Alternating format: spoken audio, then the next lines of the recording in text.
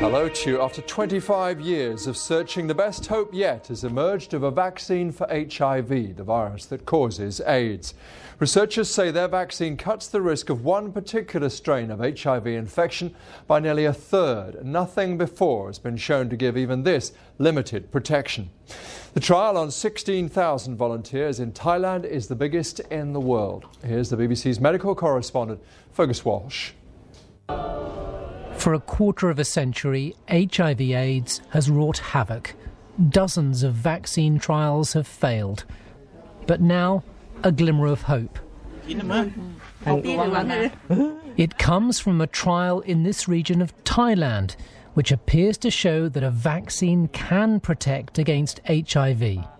This is a major finding. First of all, for the first time we find an HIV vaccine can reduce HIV infection. And the other thing that's very critical here is that we know that an effective and safe vaccine is possible. 8,000 volunteers received the HIV vaccine. The same number got a dummy jab. 51 of those immunised went on to get HIV compared to 74 in the control group, suggesting the vaccine cuts the risk of infection by 31%. But the numbers are so small, it could be due to chance.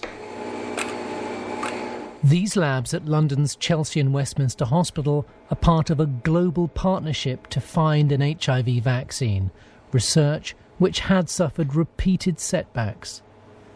When AIDS first appeared in the early 80s, some scientists predicted there'd be a vaccine within a couple of years.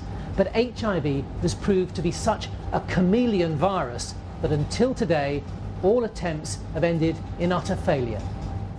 Because the virus is so variable, it also can hide itself within your cells and destroys the very immune system that you need to work against it. And these coupled together make it a formidable challenge. There's no doubt about the desperate need for a vaccine.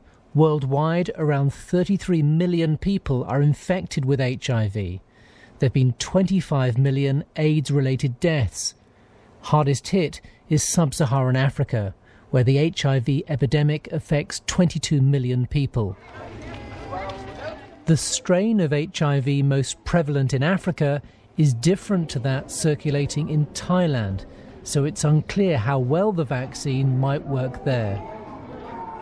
A truly effective vaccine against this virus remains one of the great medical challenges, but this latest research will reinvigorate that quest.